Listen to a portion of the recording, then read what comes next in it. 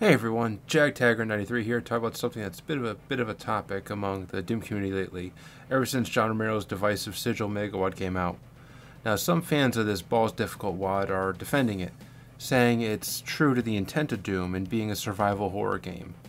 Now, that idea of Doom being equated as a survival horror game, that has caused a lot of people to, respond with, what the hell? No, Doom is not a survival horror game. Even myself, I kind of scoffed at the idea of Doom being a survival horror game. I mean, I guess you could consider it a survival horror experience for the demons. I mean, Doom is undeniably an action-based game. I mean, heck, before Doom was Doom, it was actually going to be an Aliens game, Aliens, the sequel to Alien.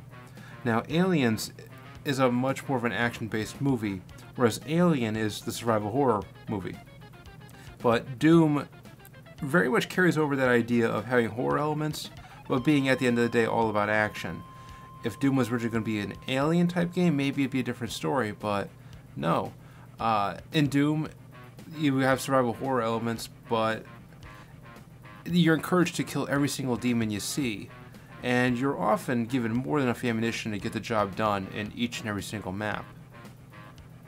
But you know, the thing is, the more I think about it, the more I can kind of see how Doom, OG Doom, can be considered survival horror in some ways. I'm not saying I agree.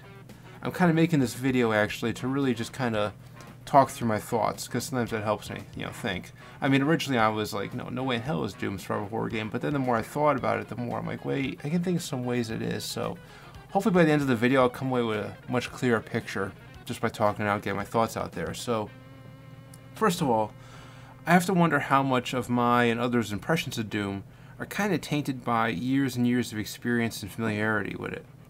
A key part of horror is often the unknown, but in 2019, imps, pinkies, lost souls, and everything else really just doesn't surprise us anymore. We have their movements and attack patterns down to reflexes at this point, and it's part of the reason why I absolutely avoid invisibility spears whenever I can, because they tend to cause the demons to attack in more erratic, unpredictable patterns. But when I see a Baron of Hell, for example, I can practically feel when it's going to attack, just out of instinct. And I know that's pretty much true to everyone who plays Doom and Doom 2 today. But the thing is, as much as I play Doom for nostalgia, this is not at all how Doom felt to play when it was brand new to me as a kid. As a kid, I had no idea how much damage a demon takes before keeling over, or heck, even if any of them were killable. I mean, to compare it to Wolfenstein 3D for a moment, where almost all the enemies in that game are Nazi soldiers with guns, Doom kept surprising me with varied monsters with unique attacks. I mean, while playing Wolfenstein 3D, there was no question what I was seeing and what it would do. I mean, a soldier with a gun, of course he's going to shoot at me, and of course he can be killed easily with a few bullets. However, when I was brand new to Doom, and upon seeing, say, a pinky for the first time, it felt like gunfire was just tickling it, and I had no idea what it will do. It looked completely alien to me. So I'd just fire and ask questions later, which is pretty much the tactic you're supposed to use when encountered with anything new in Doom. Keep firing and praying until it dies. Also, when I was new to the game, I had this nagging feeling of hopelessness, even dread, or hell, Doom, as I wandered the derelict labs of Phobos. I mean, it's going to sound really, really weird, and maybe I'm completely alone in this sentiment, but I don't know, I just remember walking around those labs in episode 1 and hearing the doors I would open close in the background. And I knew that the doors were just closing, but when I was brand new to the game, I didn't know that at the time, so I thought there was something else moving into the facility following me, like I was being watched or stalked. And also, too, the poster for Doom, which I had hanging in my room at the time, had 2 Doom Marines on it, or 2 Doom guys. And I always wondered, like, are there other Marines still fighting in the base that I have to get to or not? Or am I completely alone? And it was very interesting. I'd often come across corpses of fallen comrades and wonder weird things like, was there a recent firefight that I just missed out on? What if I had been a little quicker with this game? Might I have been able to help a comrade? Then I wouldn't be so alone. And with a squad of Marines, my chance of getting out alive would be a bit better. But no, at the very start, it's just you, a disgraced space marine who is put on guard duty with a measly pistol against the hordes of hell. The UAC doesn't give a rat's ass about you. The Colonial Marines don't care about you either. You're a disgraced Marine. So the goal at the start is to somehow get out of the situation alive, but your chances are pretty grim. And indeed, you're absolutely doomed. I mean, you're fighting against supernatural forces of Satan, right? As the game progresses, you're never really put in a situation that's impossible. With a little asterisk, I'll get to that in a bit. But I do remember wondering when I was new to the game, well, what's stopping the devil or Beelzebub or whatever from cheating? I mean, surely there's billions, if not an infinite number of Hellspawn out there. And at the end of the day, I can only carry so much ammunition, know what I mean? So, E1M8, Phobos Anomaly, one of my favorite maps. And it's a cruel kick in the gut to the player, as it ends with a completely unfair fight where Doomguy gets annihilated. And episode 1 ends with a question mark. Did Doomguy just die at the completion of the quest? I just said quest in my episode. But I honestly always thought that's, what happens. I actually always thought that, your guy, whoever it is, be it Flint Taggart, Buddy DeCote, Blazkowicz, or whoever, actually does die at episode 1. And when episode 2 starts in hell, that's why, because, well, yeah, you were doomed from the start, and this is what happens. And then you know how the story progresses from there, but still, pretty dark, pretty grim, and yeah, it doesn't get much more darker than that, and I guess in a kind of a sense, the elements are all there for a survival horror game, right? So I could totally understand, especially in episode 1 and Doom 1, why someone will think it's a survival horror game. But the more I think about it, you really can't say it really is. I mean, with all the mood and the atmosphere in the world, Doom at its core is still kill or be killed. And again, Doom plays, and I've said it a million times, and I'll continue saying it a million times, Doom plays very unique to other first-person shooters, especially ones, post in the, after Quake.